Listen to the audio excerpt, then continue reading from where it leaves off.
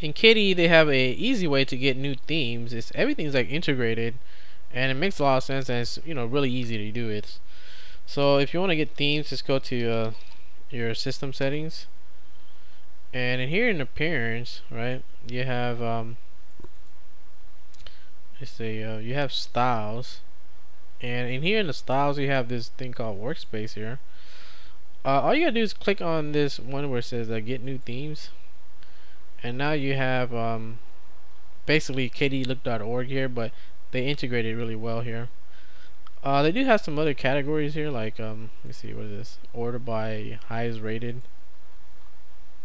So this is the highest rated, and all you gotta do is really click on the install button, and that's it. That's all we gotta do.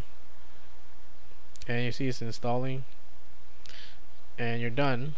Now if you want to uninstall it, just click on this button here.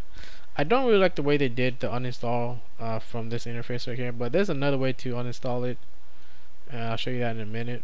But close, and now you have the theme here, right? This theme we just download. Hit apply, and now the link a little bit changes down here. So that's how you do the themings here, and you can do some other stuff like maybe oxygen. I think that's what I had before. No, that's another one I had. So it looks different. And if you want to do some advanced stuff, well, it's not really that advanced. I don't know why they put it somewhere else, but you have to go back here and then go to advanced.